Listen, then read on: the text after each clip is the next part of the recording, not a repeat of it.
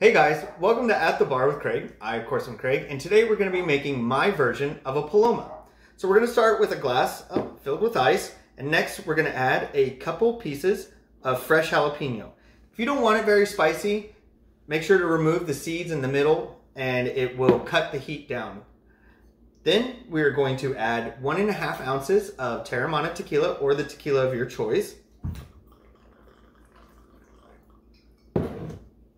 We're going to fill the glass with club soda. And then finally, we're going to top it off with some grapefruit juice. And there we have one spicy Paloma, or as I like to call it, a Teremana. If you have a version you like and want to share it, drop it in the comments. Be sure to drink responsibly, and we'll see you next round.